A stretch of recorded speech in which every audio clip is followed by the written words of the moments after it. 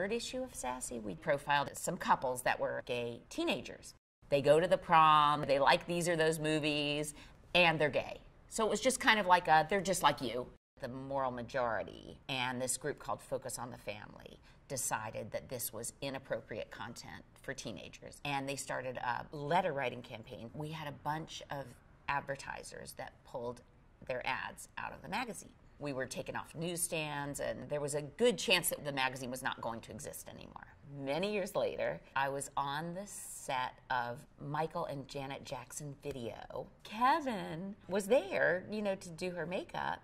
He went to introduce us, and so he said, well, she did this revolutionary teen magazine called Sassy.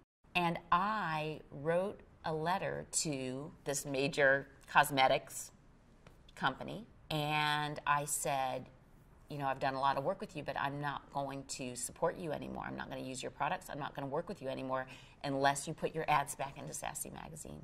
It makes me want to cry. And because you know what? They did.